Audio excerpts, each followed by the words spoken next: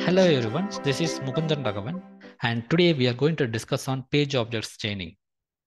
Obviously, we are going to use the page object model, but let's understand more how to create the page objects with standards and good practices. Let's jump into the video, and before going to the video, we will try to understand the manual scenario. Here you are in the login.salesforce.com where you will be using your own credentials that you created in the previous video. Now we are in the home page, or maybe in the login page to be precise. In the login page, you will be having the username, password, and login button. These are the three elements you are going to work, whereas there will be three actions: entering the username, entering the password, and clicking on the login button. This clicking on the login button will help us to navigate to the home page. In the home page, in coming videos, we will be doing the different business flows. However, before proceeding anything on the home page, we need to confirm that we landed into the home page. Unlike normal manual testing, we will not be knowing until unless we make the assets. For example, your homepage might be different, but however, it will have some static element which confirms that you landed into the homepage. In my instance, I'm going to check whether the service is visible or not. As soon as I confirm the service is visible, I'm good to go for the next subsequent steps. So these are the two things we are going to do in this video. We have two pages. One is login page. Second one will be the home page. Let's go to the VS Code and try to understand this. And here you can see we have the project structure where we will be having the pages folder under which we will create the two pages, login page and home page. And under the test under which we will create the login test. Let's go to the login page first. If we go to the login page, obviously we are going to use the type of page. We will import that page type from the Playwright test. And the home page, as of now, you don't need to consider. I will come back to this in later point. And next to that, we will be getting the class and the class name.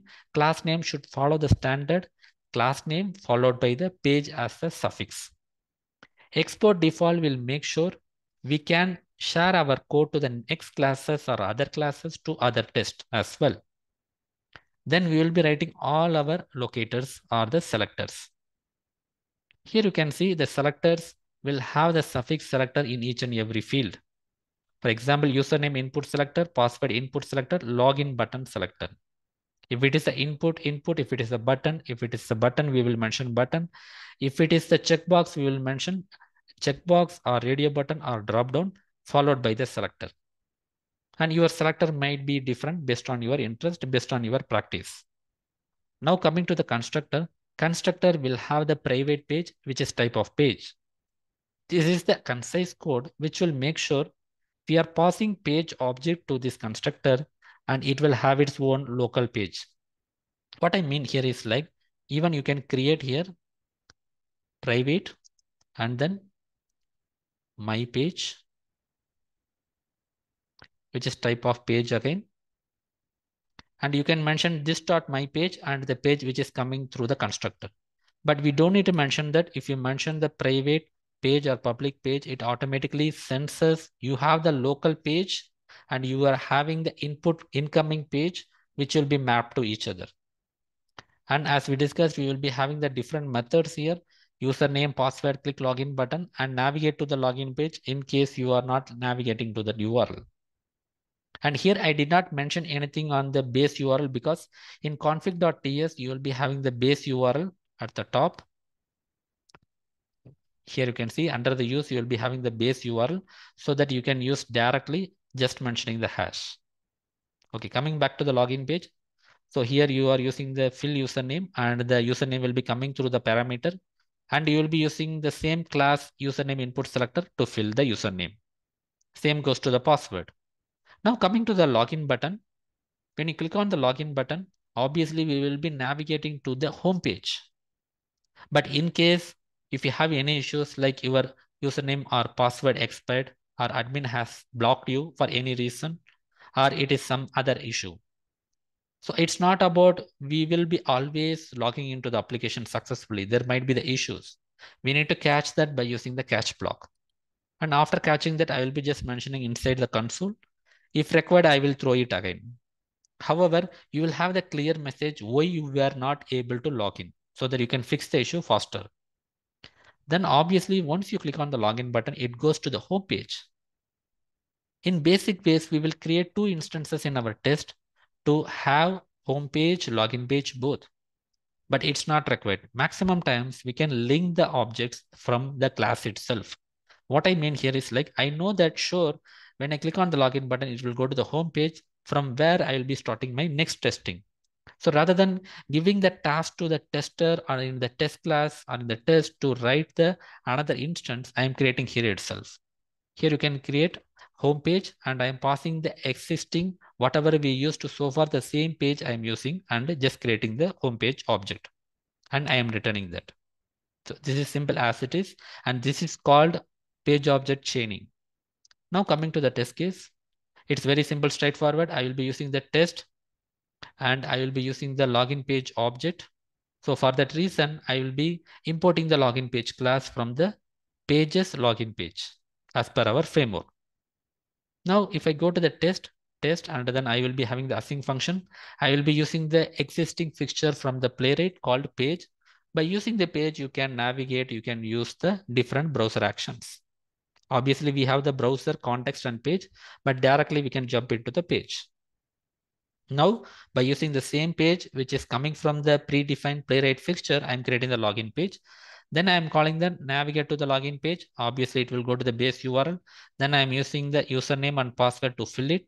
Here, the catch is we are not supposed to hard code any value into the test case, especially the user credentials.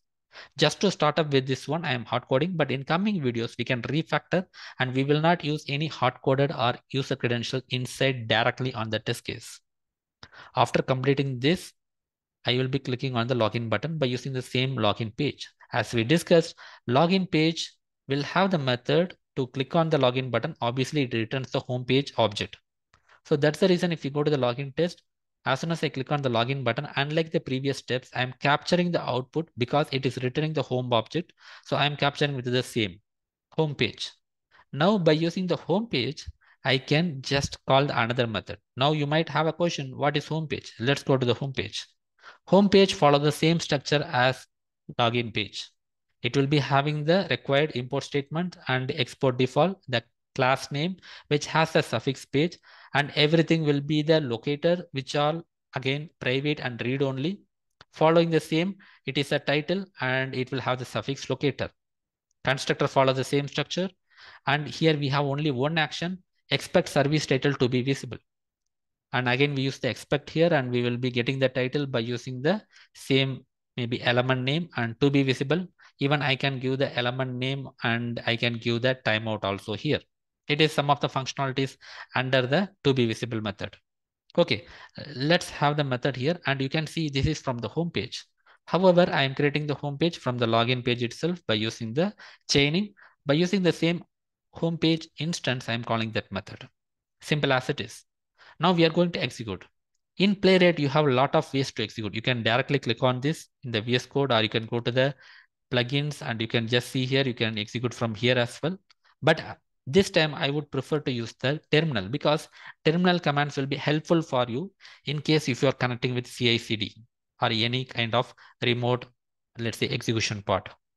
So for that reason, the simple command would be, or I can use the existing ones. Let me go to the npx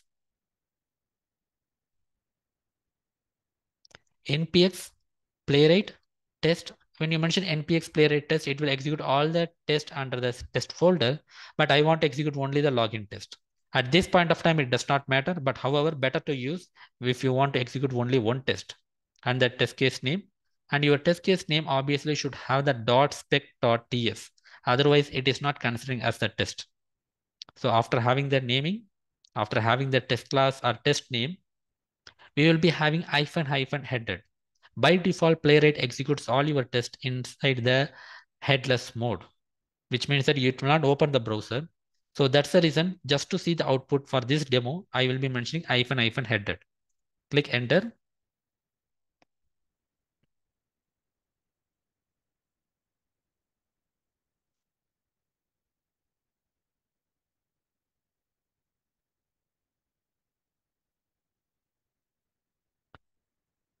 Execution is completed. Let's go to the terminal again. Again, one more command.